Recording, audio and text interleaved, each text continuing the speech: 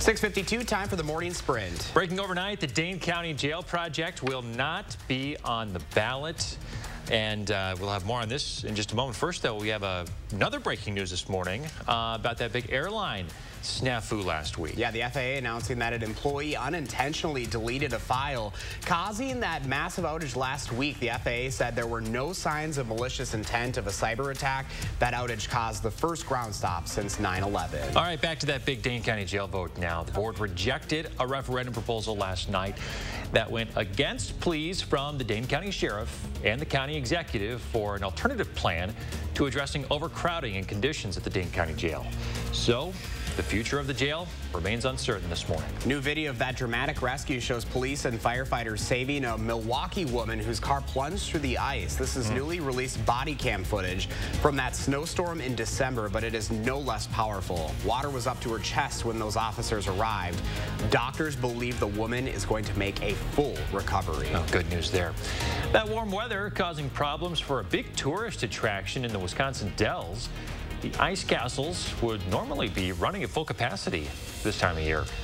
Owner Brent Christensen hopes that the castles will be open in a few weeks now. The castles are made by sculptors and artists all over the world in the Dells, New York, and New Hampshire. A multi-million-dollar cross-country crime spree has come to an end. Brianna Tapia, a citizen of Chile, abandoned a running van here in Wisconsin.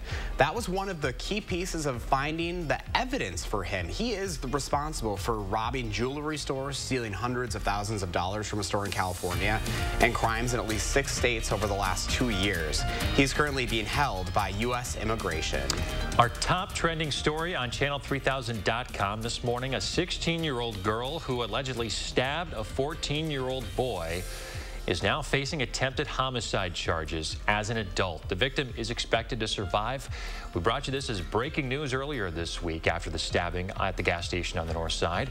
Prosecutors have filed a charge against the teenager a day after police arrested the girl. Air manufacturer Boeing will be in a Texas courtroom next week over a fraud charge that led to the deaths of 157 people. The fraud stemming from Boeing certifying the 737 MAX that led to the deadly 2019 crash.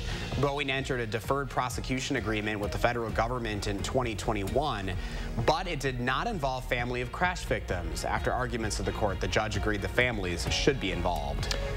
Legendary singer-songwriter David Crosby has died. His family says the 81-year-old passed away Thursday after a long illness. Crosby was an iconic figure in folk rock music for more than 6 decades. He was a founding member of 2 memorable groups, the Byrds and Crosby, Stills, and Nash. President Biden says more money and more help is on the way to storm-battered California. Over the past month, California has seen natural disasters and dangerous flooding to a state that has suffered years of drought. 200,000 people were without power.